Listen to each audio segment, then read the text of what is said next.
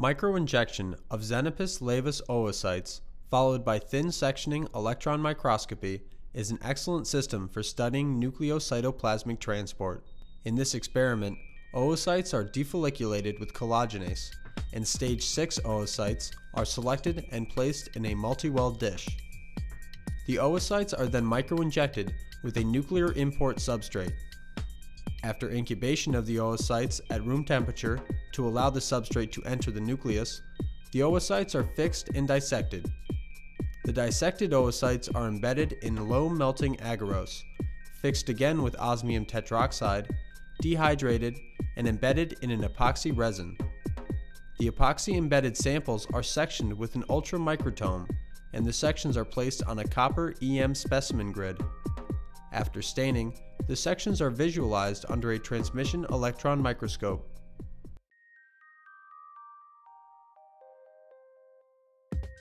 Hi, I'm Sarah Cohen from the laboratory of Dr. Nellie Pante in the Department of Zoology at the University of British Columbia. I'm Shelley Au, also from the Pante lab. Today we will show you a procedure for microinjection of Xenopus Laevis oocytes. We use this procedure in our laboratory to study nuclear import of cargo such as viruses. So let's get started. To get started with the experiment, place a small piece, about 2 centimeters, of Xenopus Laevis ovary into a 50 milliliter conical tube containing 20 milliliters of collagenase solution. Collagenase removes the follicle cells which surround the oocytes. Then place the tube on a shaker platform and rock it gently at 100 RPM for 30 minutes. This time varies with different lots of collagenase, so after 1 hour, take a small sample of the oocytes and examine them under a dissecting microscope. Properly defolliculated oocytes should be well separated from one another. Insert a glass needle into an oocyte to see that it slides in easily. If the oocytes are not sufficiently defolliculated, leave them in the collagenase solution and check again every 5 minutes. Once the oocytes are sufficiently defolliculated, wash them 3 times with modified Barth saline and transfer them to a 100 mm Petri dish containing MBS plus 1% penicillin streptomycin. Using a dissecting microscope, select mature stage 6 oocytes for microinjection. These oocytes are large, with good contrast between the black animal hemisphere and the creamy colored vegetal hemisphere. Transfer the mature stage 6 oocytes into a multi-well dish. To do this, use a 200 microliter pipetter with a pipette tip that has been cut at the end to allow undisrupted suction of the oocytes and carefully transfer the oocytes into the multi-well. We use a Nunk microwell dish with a 10 microliter well volume. The oocytes are now ready to be microinjected.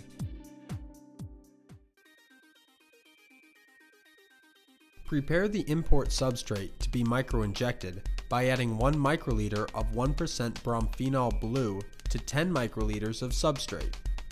The bromphenol blue dye adds the visualization of the microinjection.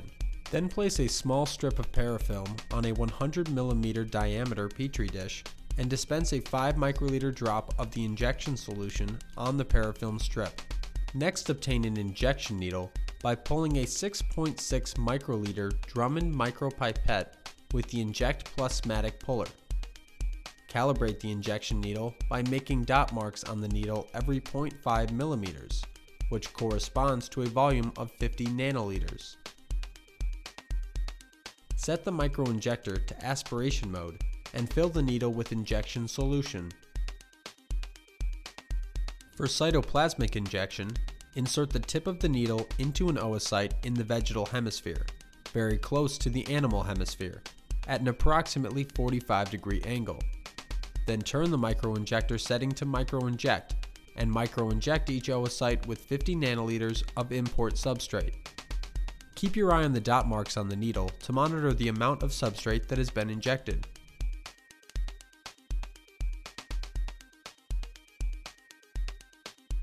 When the injections are complete, transfer the oocytes to a 35 mm Petri dish filled with MBS.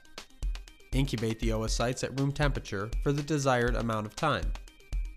Choose time points that allow observation of the import substrate associated with nuclear pore complexes, or NPCs.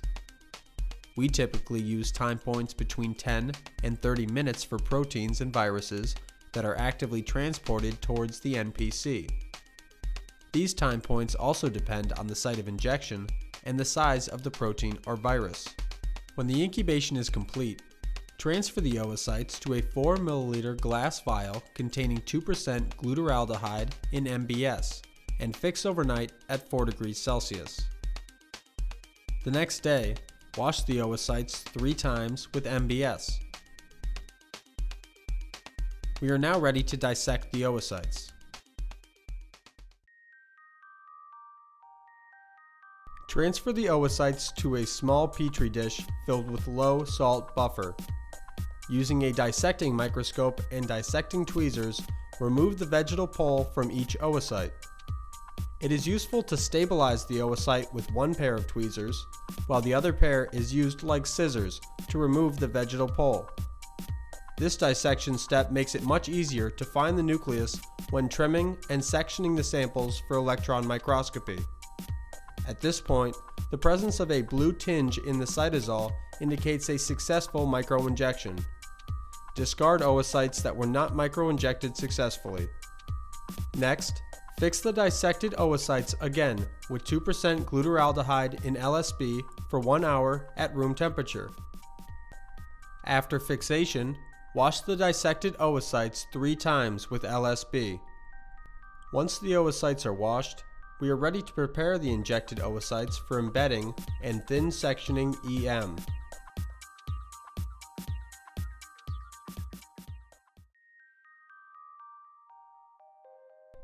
Transfer the dissected oocytes to a depression slide. Aspirate as much of the liquid as possible, and then, acting quickly so that they do not dry out, cover the dissected oocytes with 2% low-melting agarose. While the agarose is still soft, use a pipette tip to separate the oocytes from each other, and to ensure that each oocyte is either face up or down, but not sideways. Allow the agarose to solidify for about 10 minutes. Once the agarose solidifies, use a razor blade to cut the agarose into small pieces, each containing 1 dissected oocyte.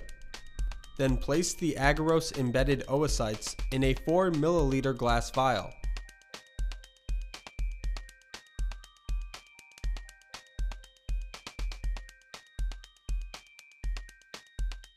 And using a rotary mixer, post-fix them with 1% osmium tetroxide in LSB for 1 hour at room temperature. After fixing for 1 hour, wash the sample 3 times in LSB. If necessary, store the sample at 4 degrees Celsius overnight and continue the protocol the next day. Sequentially dehydrate the samples in 50%, 70%, and 90% ethanol for 20 minutes each. Then dehydrate 2 times in 100% ethanol for 15 minutes each. Finally, dehydrate the samples with 100% acetone for 15 minutes. After the dehydration steps are complete, infiltrate the samples with a 1-to-1 mixture of EPON, Fluca, and acetone for 1 hour, followed by infiltration with a 2-to-1 mixture of EPON and acetone for 2 hours, and finally in pure EPON for at least 6 hours. When the final infiltration step is complete, place the samples in flat embedding molds filled with fresh, pure EPON. Orient the oocytes so that the side of the nucleus closer to the injection site will be sectioned first. In this case, the side of the oocytes that has been dissected will be sectioned first. This step optimizes the chance of visualizing import of the chosen substrate. Once the oocytes are properly oriented, polymerize the EPON for 2 days at 60 degrees Celsius. After the polymerization step, obtain 50 nanometer thick sections of the epoxy embedded samples using an ultramicrotome. Collect the sections on a copper EM specimen grid. Stain the samples and visualize them under a transmission electron microscope. If the protocol has been successful, then the nuclear envelope and NPCs should be clearly visible in EM micrographs. Depending on the substrate injected and the amount of time between injection and fixation, the substrate should be visible at the cytoplasmic face of the NPC, in the NPC, or at the nuclear face of the NPC. This representative result shows a nuclear envelope cross-section with adjacent cytoplasm and nucleus from a Xenopus oocyte that has been injected with capsids of the baculovirus ACMNPV. Arrowheads point to NPCs, and a capsid docking at the cytoplasmic face of an NPC is indicated by a white arrow. In contrast, this figure shows a nuclear envelope cross-section with adjacent cytoplasm and nucleus from a Xenopus oocyte that has been injected with the parvovirus of mice. Using this technique, we have found that MVM induces disruptions of the nuclear envelope. Brackets indicate breaks in the nuclear envelope, arrowheads point to NPCs, and putative MVM capsids associated with the nuclear envelope are indicated by white arrows.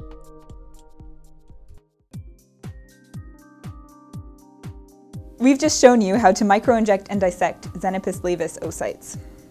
When doing this procedure, it's important to remember that different lots of collagenase vary, so test your collagenase carefully to determine the optimal time for defolliculation.